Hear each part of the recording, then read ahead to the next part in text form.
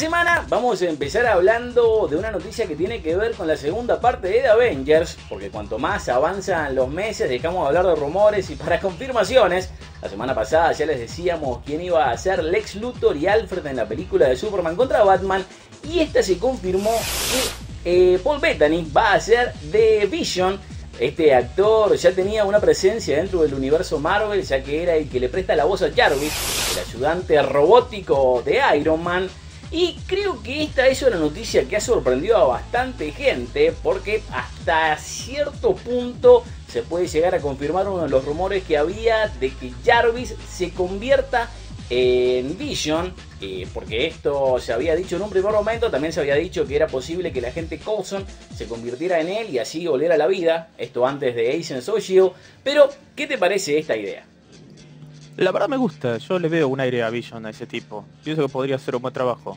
Sí, aparte ya estamos acostumbrados a verlo como Jarvis, así que no estaría mal. Me interesa la progresión, cómo van a hacer, que creo que vos ya habías hablado de tu teoría de que a lo mejor combinaban la tecnología con Jarvis y se terminaba convirtiendo en Vision o algo por el estilo. La verdad me gusta. Sí, lo que había pasado era que dentro de los extras de Iron Man 3 se había puesto como una personalidad media mala de Jarvis. Pero acá no sé si pase eso. Creo que mucha gente no conoce a Vision. ¿Por qué no nos contás un poquito quién es, al menos en los cómics, para ver qué nos puede llegar a esperar por acá? Bueno, Vision fue una creación hecha por Ultron, quien es básicamente el robot malo creado por Henry Pym. Y si no me equivoco lo hizo ya con partes de la antorcha humana, no la de los Cuatro Fantásticos, el robot. Pero en la versión Ultimate era un robot creado por Henry Pym también de Vision. Así que realmente no sabría decir básicamente cuál va a ser más relevante, porque como ya casi todos sabemos, la versión Ultimate suele ser mucho más importante a la hora de estas adaptaciones que la normal. Así que no sé cuál... Esto de que Jarvis se convierta en Vision, ¿ha tenido algún precedente en el cómic o medio es un invento para las películas? Hasta donde yo sé, al menos no. Jarvis es Jarvis y Vision, o sea, son cosas distintas. De hecho, Jarvis es una persona en varias ocasiones, que no sé por qué. no me lo imagino pasando algo así. Sí.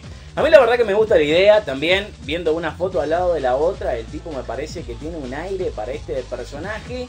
Lo único que no sé qué es lo que va a pasar es que es un tipo que tiene como 50 años. Y la verdad que no veo un androide con arrugas. Medio que ya lo trataron con Data en Star Trek Nemesis. Y la verdad que Brett Spinner, por más maquillaje que le ponían, quedó bastante mal. Así que yo asumo que acá él se terminará sacrificando y durará una o dos películas. A no ser que en el caso de que le pongan, como también están diciendo, un casco. Pero ahí también volvería a ser una voz simplemente. Y ni siquiera sé si pondrán el cuerpo de él, porque no que tenga un cuerpo como este personaje. Así que vaya a saber qué es lo que pasa con él. Y pasando al universo de ese...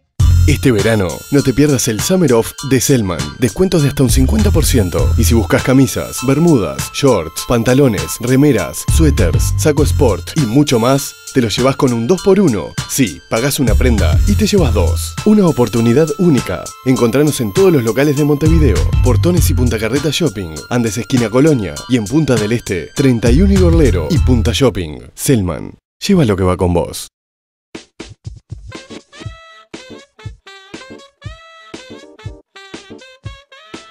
Proyectos de calidad cultural en todo el país. Empresas con responsabilidad social y artistas trabajando juntos. Invertir en cultura tiene un 100% de beneficios. Fondos de incentivo cultural.